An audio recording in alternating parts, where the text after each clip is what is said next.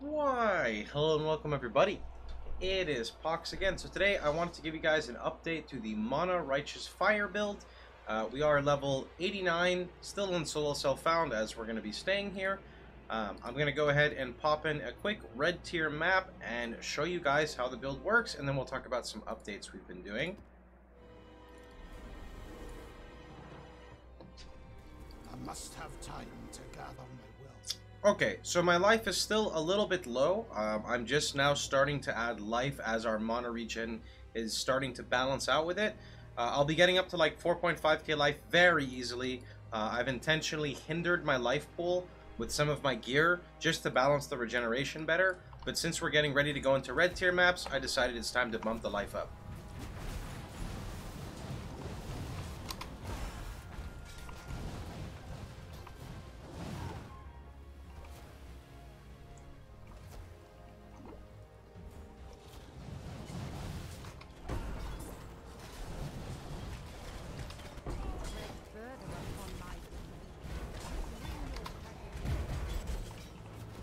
Legion! Okay, this may be a rip.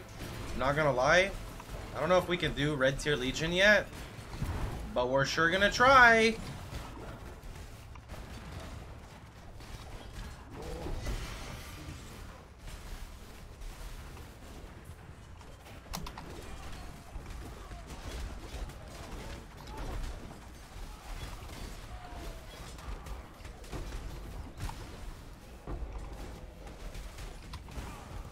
Oh, that's the danger spot right there.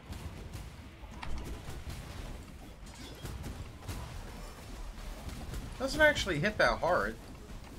Nice. I think we just found a blue pearl. That's our new amulet base until we get our whatchamacallit, Aziri's foible. Nice! Got an upgrade. Hell yeah. That's perfect. Okay, give me that. Give me some of this. Take this one over here. Got a Joffrey's. Okay. Joffrey's is good for Chaos Res. No life on it, though.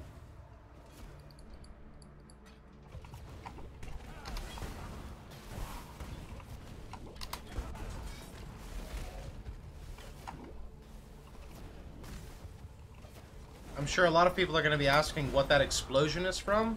That's the new Abyssal Cry, also known as Infernal Cry, I believe it's called now. Works wonders for a Righteous Fire build, especially a Hierophant with all the area scaling. So the nice thing about this is, if you notice this pack here, I'm just going to tap one dog, and the explosion basically chain reacts. It does proc Elemental Equilibrium, but the Elemental Equilibrium does not hurt us in any type of way because it immediately gets overridden by an Orb of Storms. Looks like another nice blue pack of snakes over there.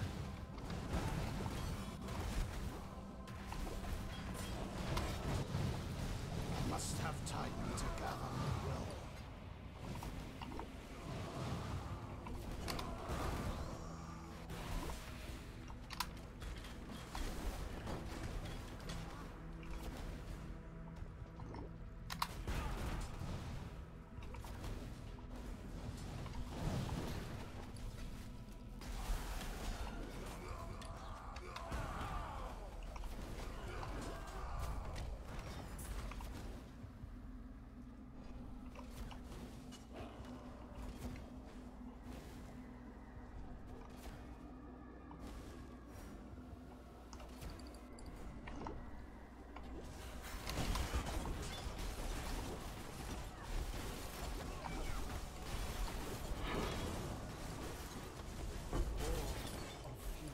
So our single target's a little low right now. Our Scorching Ray is only level 17 in a 4-link, as we just flipped our gems. Okay, so to talk about some changes that we've done with the character to help you guys out. The first thing that we've done is I've went and moved Steel Skin on my left click. If you don't want to use Steel Skin, you can use Arcane Cloak, but the reason why we don't use Arcane Cloak is As we're not in Trade League, I don't have access to a lot of easy mana recovery and mana regen items. If you have Giga boosted regen, you can try out Arcane Cloak. It'll be a larger bubble, but simply putting Steel Skin on left click just makes it trigger all the time whenever you're walking. It's basically automatic, which is pretty nice. So our staff is exactly the same. I am going to see if I can find a random, what is it called? Basically like reroll fire affixes or reroll the values of fire affixes that we're going to try to find in the new league mechanic and harvest. So that way the fire multi can go up to like 55. My minimum fire roll can go up to like 80, and then the burn will probably go down, but that doesn't really matter. I just ended up getting this ring. I'm working on getting my chaos resist pretty good, just because since our life value is pretty low, we are susceptible to one-shots from chaos damage. We don't really get one-shot very often in Path of Exile until like red tier maps. In yellow tier maps, you'll usually take a bunch of hits very quickly that a lot of people mistake as a one-shot. With this build, it's extremely easy to mitigate multi-hits, and I'll explain in a second as our life basically. Once this goes down, I'll show you how much one life flask heals. So, like I was saying, I'm trying to get my chaos resist pretty high. 20% is actually pretty good now with this new ring swap. I'm using an Essence Worm with Malevolence for damage. If you are low level, I would highly recommend running Clarity. You don't really need Malevolence until you're in maps, but it is a massive damage increase, so that's one thing that's really nice. My amulet, still not exactly super good. We did just get a new blue pearl, so I'm probably going to craft on this. +1 fire gems or +1 spell gems is really good. Adziri's Foible is also really, really good. Adziri's Foible allows you to bring up your maximum life value by a ton because of how much mana it offers and because of the regen as well. My boots are pretty sick. I'm trying to roll a enchant for, I think it's 80% mana regen per second whenever you cast a spell. So this is my life. I'm going to click 1 life flask. That's how much a life flask heals me for. What that means is, when I get hit by a mob that hits me for 3k, and 40% of that damage hits my mana pool, I know that I can always just click my life flask and I'm literally full HP. So when you're diving into dangerous encounters, feel free to just tap your life flask every so often when you think you're going to get hit, because it's actually nuts, and there's no way your mana is going to run out. Now, if you have an Indigon, and you're obviously in Trade League, or maybe you got it already in SSF, Indigon is nuts for this build because it makes your mana regen flask apply to your life, which means you don't need a life flask, and your life will basically pretty much always be full unless you get one shot or something like consecutively hits you back to back for like 5k, as an example. There's also a weird agnostic bug, if people have been experiencing this. If you look at my frame rate, you can tell it's spiking like crazy. When I press one button, my frame rate will fix. The bug that's currently happening with agnostic is if you are running agnostic and your mana globe is empty and you don't have an MP flask running, you will lag like this. So for people who are experiencing this lag, unfortunately it's GGG's way of basically just saying get good. So try to keep your mana flask juggled in the early levels if you are experiencing this weird lag mechanic that's basically happening. So going over the rest of my gear, like I said, boots, we're aiming for that boot enchant.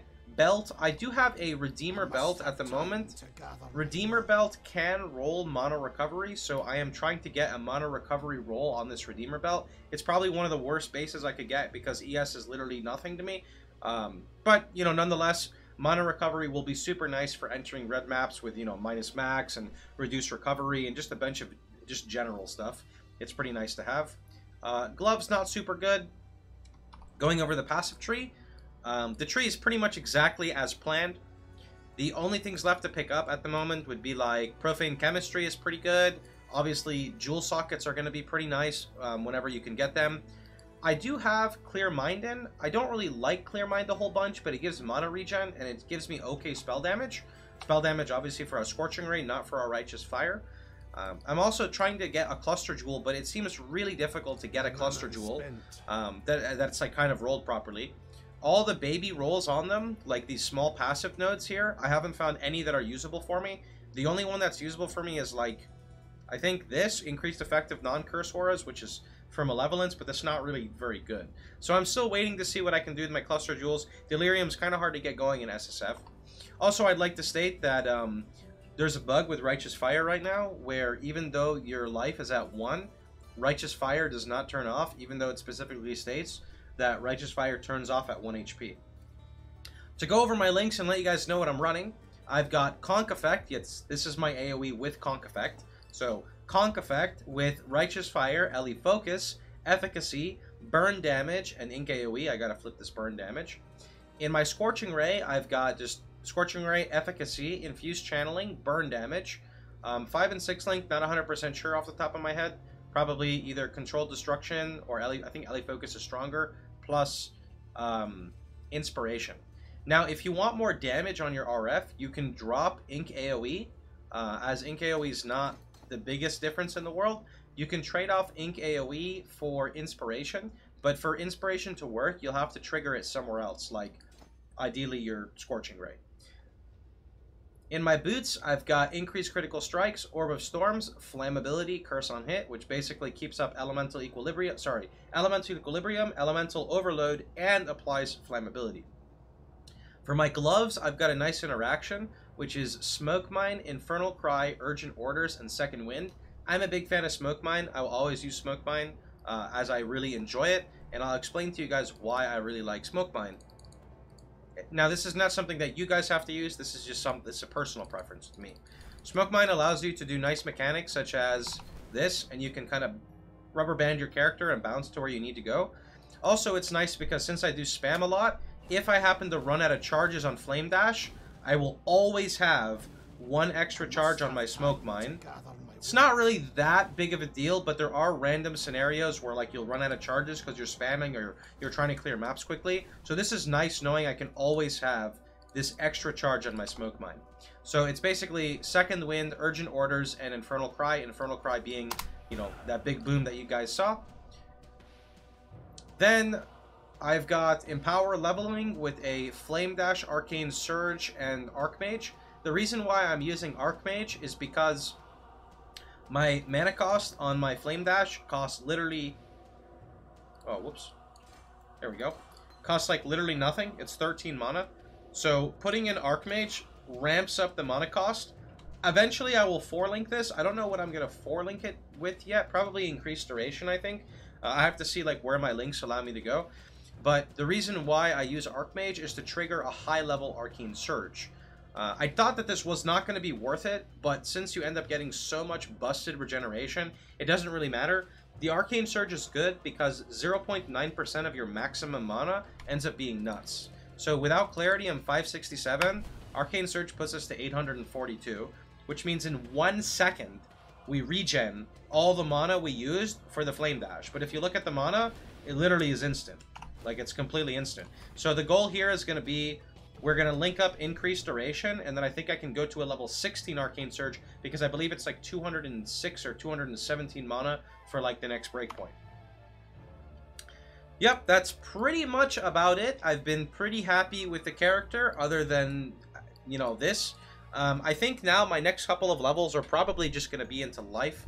I'm probably going to drop a little bit of damage, so, like, I think Firewalker and this little Ellie node will probably go towards Profane Chemistry, as the increased life recovery from Flask doesn't really matter because it literally full heals me, but the increased effect, so Flask Supply, you have 8% increased effect, is perfect for our Ruby Flask, our Basalt Flask, our Quicksilver, and the Eternal Mana that we're using, which is really cool. That pretty much summarizes it. I'll let you guys know what I'm going to be doing next. Unfortunately, it is going to be a bit of a grind for us to get the next breaking point, I think, with our character. There's fire damage multiplier gloves you can get. I don't remember who it's from. It might be from Drox the Warlord, his base. And then, of course, like I was saying with the belt. An interesting thing to note is, I don't know if life recovery scales Agnostic's conversion. So Agnostic will heal me like a little bit over 1,000 HP a second from my mana pool. I don't know if life recovery scales that amount because it does say recover. We had an interesting talk about it on the chat today. If it does, it might be worth it to get life recovery if you can get it on certain pieces. But the thing is it doesn't necessarily matter because the second you go Indigon, I think you don't care about life recovery at all because your mana flask is like a god for your life pool, essentially. Alright, that's pretty much about it. That's literally everything I could possibly think of. So, hope you guys had... Oh, yeah, and Uberlab. One more thing. Uberlab. I must So, have time to Uberlab, gather you've got my some thoughts. interesting choices. I decided to go with Arcane Blessing to give myself essentially 100% uptime on Arcane Search. Not for Arcane Search, for Ailment Immunity. So I can't get shocked, frozen, ignited, and I think chill falls under that category, which just allows you to have more room with your flasks, which means if you wanted to run something like a Witchfire Brew, you could absolutely run a Witchfire Brew, which is really nice. If you want more clear, you can go Pursuit of Faith. Pursuit of Faith gives you increased damage per enemy killed by you or your totem, which would just be you. That's really good, because when you're running through a map, you could probably kill 50 mobs in 1 second, and this stacks, I'm pretty sure, infinitely. So this is something that people who are just doing a straight run and don't want to stop, Witchfire Brew, Pursuit of Faith should allow you to just zip through content. So that's something else to think of. Anyway, now that's pretty much about it. Remember, if you guys have any questions, feel free to look at the previous builds that I've uploaded for this character or the guides. Then feel free to come to my stream and ask me any questions you guys have, or drop them in the comments below and I'll answer them once I can. Take care, have a wonderful time, and I'll see you boys all tomorrow.